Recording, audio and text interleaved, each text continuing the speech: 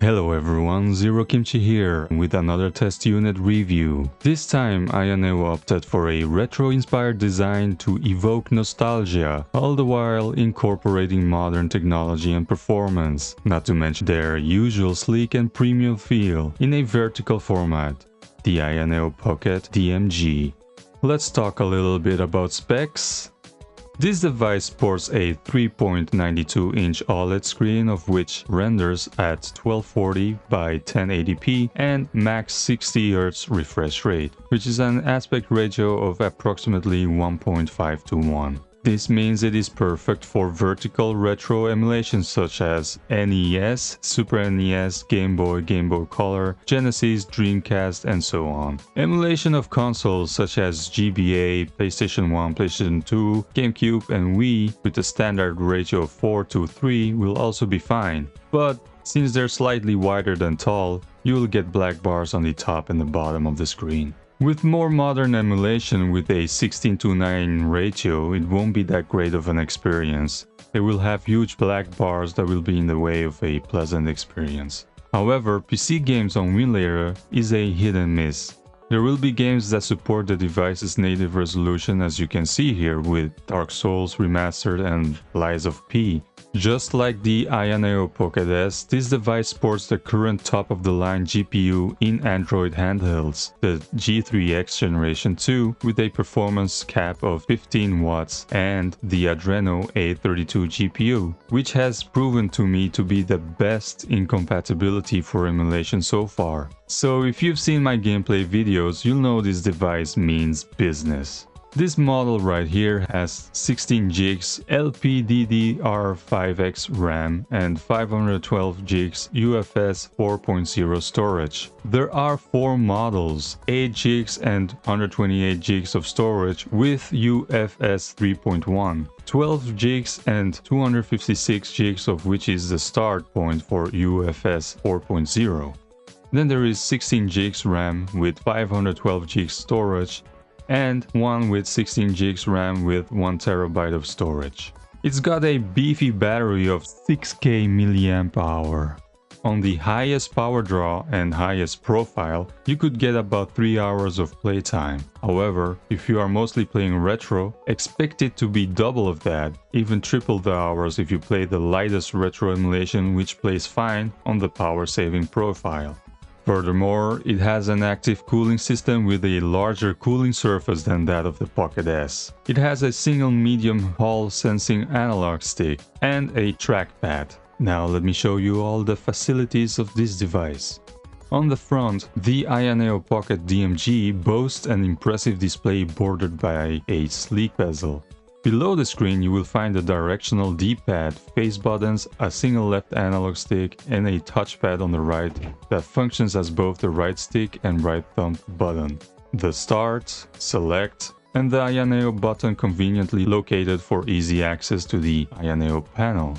On the right side of the device there is a huge speaker, 2 functions buttons, the power button, and an SD card slot. The left side features another large speaker, 2 more function buttons, a customizable volume rocker, and the profile switcher. At the top, you will notice a large air vent grill, while the bottom is equipped with a full-featured USB 3.2 port with DisplayPort 1.4 support.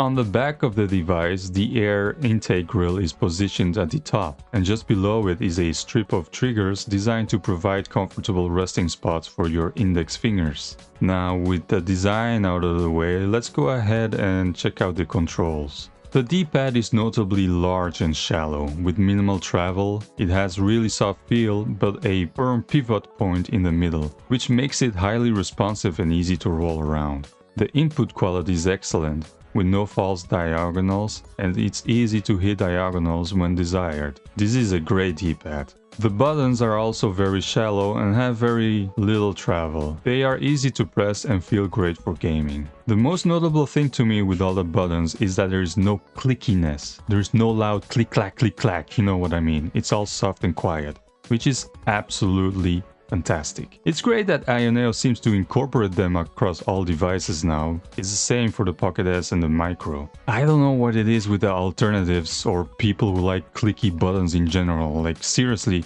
if I'm traveling, like commuting or something, I might as well just announce loudly that I'm about to play games. It's so awkward to have clicky loud ass buttons. Moving on. The left analog stick is snappy. All good here. The touchpad, which behaves as the right analog stick, is pretty great. Works great on third-person action games that require a lot of camera panning. However, for shooter games, it's a challenging situation. While it behaves like an analog stick in that the camera will continue to turn as long as you hold down the input at its maximum threshold, it lacks the tactile feedback of reaching the maximum. This absence of feedback can cause you to inadvertently keep sliding your thumb to the side. It might be something to get used to. I know some people could. The trigger strip will also require some acclimation. Unlike other devices or controllers, it often feels like you are extending your index fingers towards the center, rather than slightly moving them vertically. This extension can feel less natural opposed to displacing your fingers. However, this design choice was likely driven by design constraints, considering the design format of the device. Before concluding this video, there's an important factor I'd like to highlight. Many users will likely appreciate that the heat buildup in this device primarily occurs at the top, just below the screen.